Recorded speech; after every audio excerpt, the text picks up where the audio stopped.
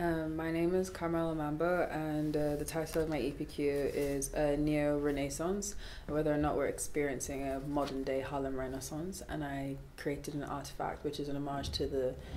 particular figures and celebrities that I think that represent that in modern day.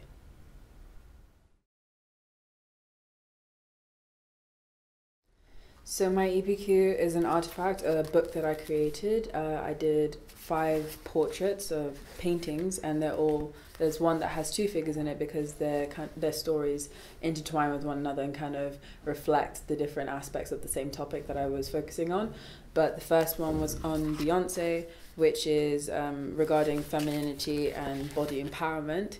And the second one is about Kendrick Lamar and survival and kind of the survivor's guilt of kind of escaping cycles that happen in America for African Americans. And then the third one is Tupac and Biggie together, which is about stereotypes and also breaking stereotypes because they did both at the same time. The fourth one is about Maya Angelou and it's about scholarship and education. And the fifth one is Michael Jackson on complexion and race. And so my EPQ is basically about whether or not the things that contributed towards the movement that was the Harlem Renaissance in the 1920s and 30s, whether or not those same features are happening within our community in modern day, and how does that reflect on our community and benefit for us.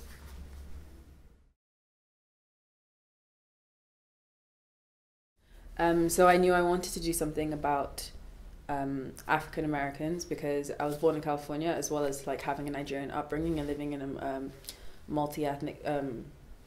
town in London, in North London. But I wanted to focus on the American aspect of my heritage because I focus on a lot of the African heritage in my other subjects. So I was looking at the Black history timeline of African Americans, and I thought that because I'm an art scholar and art's something that I'm very interested in and passionate about, I wanted to focus on an artistic movement that's benefited or contributed to our history. And so I thought that the Harlem Renaissance was something that a lot of people talk about historically but not artistically, so I thought that that was an interesting take, but then also to apply it to my generation and where I'm currently in my life. So I thought that focusing on people who have affected me and people my age, as well as many more generations to come, I thought that that was very significant and a powerful thing to pick up on. And so that's why I chose this subject.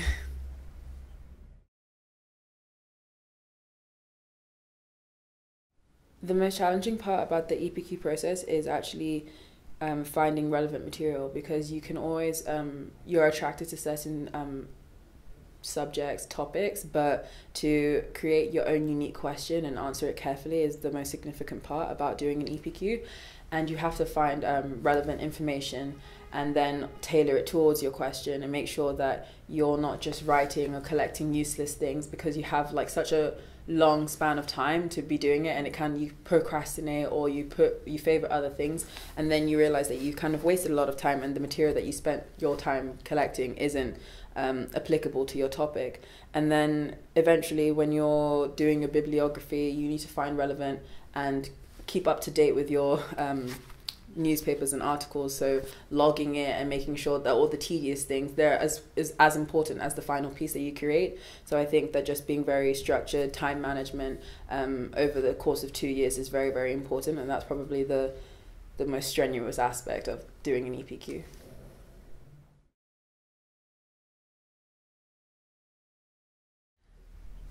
What I've learned from doing an EPQ is that you just really need to be focused and independent, because you do get a lot of assistance and you have a lot of material to draw from, but at the same time that can also be kind of intimidating because you have so much liberty to do what you want to. The type of support you get isn't what you're accustomed to in class, so you get people telling you what to do in some aspects, or just kind of showing you the right direction to follow. But with an EPQ, there's only a certain amount of assistance you're allowed to have, and you have to take on the responsibility and the task to complete all the deadlines and find out what you need and do it efficiently and effectively, so that you get a good grade at the end of the day and you've enjoyed your time doing your EPQ. Because if you're doing something you don't enjoy, then it becomes a hassle.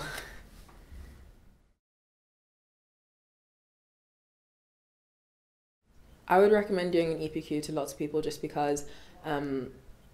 being able to do something that you enjoy within an academic environment kind of prepares you for